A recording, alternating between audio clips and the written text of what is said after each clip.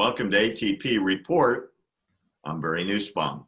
Back with our special guest, Phil Haney, founding member of the Department of Homeland Security, international terrorism expert, intelligence officer, and extremely knowledgeable when it comes to protecting the homeland, especially regarding Muslim jihadi influences within the United States. Phil, welcome back. Thank you very much.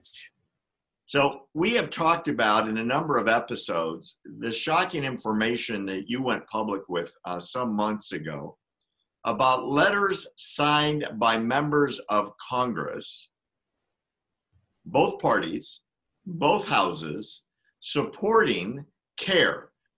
Now, before we get into what the letters have said and who signed it, real quick for our audience that doesn't know, tell us about CAIR and their links to, well, the unsavory elements of people like the Muslim Brotherhood and other front groups that support terror around the world.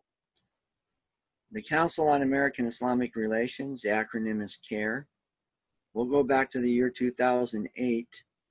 We're proven irrefutably in federal court in Dallas, Texas. It's known as the Holy Land Foundation trial, to be linked to Hamas through a network of mosques and organizations, virtually all front groups for the Muslim Brotherhood, who raised anywhere between $12 and $60 million and sent it over to the Middle East to support Hamas.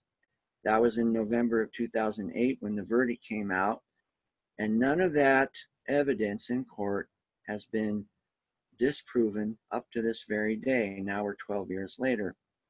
But what has also been added to that corpus of information is the fact that we now know that the Muslim Brotherhood is closely and formally allied with the Iranian Revolutionary Guard Corps. And I brought that up because so many times we've talked about designating the Muslim Brotherhood in America as a terrorist group because of their ties to Hamas, which would be a legitimate reason. But now we have a second reason that may possibly be even stronger than the first one, because President Trump designated the IRGC on April 8th of last year as a globally designated terrorist group. So if you have a terrorist group here and an affiliate over here, by default, you're both a terrorist group.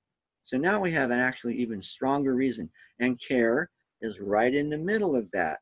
And that is why it's so horrifying to me to see elected members of Congress, up to a quarter of the entire House, writing on official U.S. government stationery letters of commendation and praise to Council on American-Islamic Relations for their civil rights work and etc., without apparently taking time to notice that CAIR also seeks to undermine virtually every part of our social political structure, even my own former agency, as we talked about in the last show. So that's why it's important. They are still to this day a front group for the Muslim Brotherhood and still linked to Hamas, and now also linked to the IRGC, the Quds Force, and Iran itself.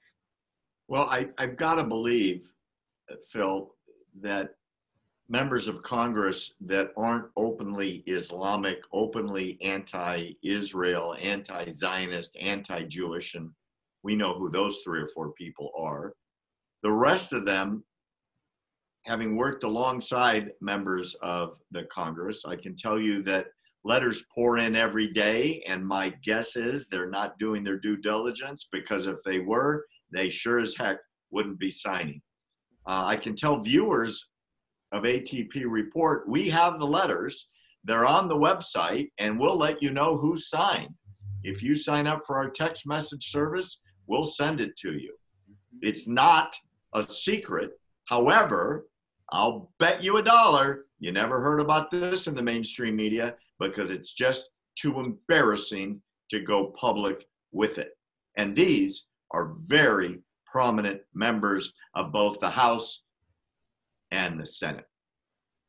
So and there's more to it too. They don't just sign these letters.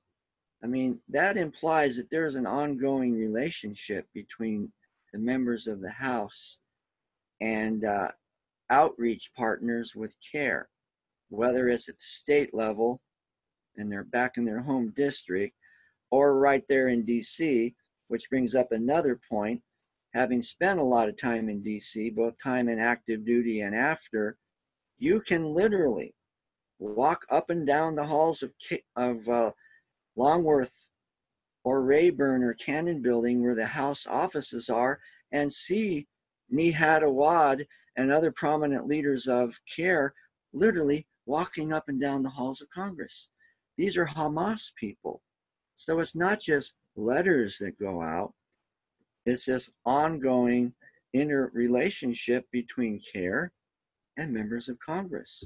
Having heard you say that, it's even more astounding that President Trump has released his deal of the century in the last few days, and obviously did it over the objections of CAIR. So they may be in the House walking up and down the aisles of Congress, but they don't have the influence into the Oval Office, or that deal of the century would never have been released. Well, that's a bright spot. And by the way, the squad did their duty.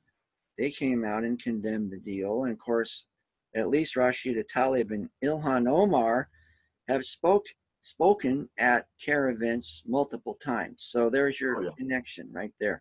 So they have their mouthpieces that make public statements. They don't even have to come forward themselves. They can get other people to do it, meaning literally members of Congress.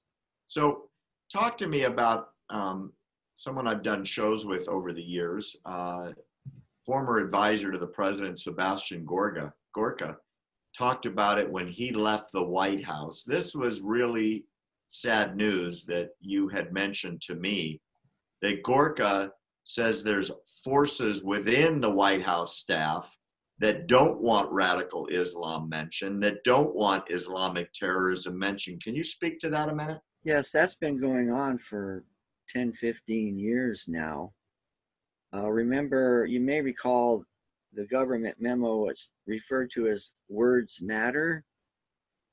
That came out years and years ago, and it was an admonition. Of course, it wasn't official policy, but those that work in the government know that when they put out a memo like that, it will become by default official policy that we shouldn't say those kind of words.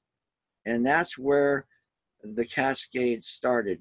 And that led to what you've heard of as the Great Purge, which started in 2009 and then really took off in 2011 and 12. And then when people like myself began to be investigated, and or when the State Department and my former agency literally went in and pushed buttons on the computer to destroy classified information. It's all part of a continuum. And it's another way of illustrating what we talked about earlier, that President Trump probably doesn't even realize that right under his nose, practically, there are personnel in the structure of the government at very high levels who are adamantly opposed, like they seem to be so much in Middle East policy, to identifying the nature of the threat, and made it literally impossible for law enforcement officers like myself to do our job, because they insisted that we had to work on probable cause level. In other words, we can't assume that anybody's a terrorist. They basically have to come up and hand you a letter that says, I'm a terrorist. That's what probable cause is. And that if you ask them questions about their associations, even if you ask them, oh, by the way, I see you're a member of CAIR, that they would file a grievance, and our own government, our own management structure would back up CAIR instead of us. So that's been going on a long time. And what Sebastian Gorka said is just another vivid illustration of what's been going on for years and years now inside the structure of the government. Thanks for joining us on ATP Report today, and a special thanks to our esteemed colleague and contributor, Phil Haney. Remember to send us your questions. If your question is read on the air in a future ATP report, we're going to send you a special gift. And for those of you that have not yet subscribed to our text message service, Send the word truth, TRUTH, to 88202. You will be subscribed. You'll get all of our videos for free on your cell phone. We never charge you. You don't have to do anything at all to get it done. Just send the message. Again, for ATP Report, thanks for joining us today. I'm Barry Nussbaum.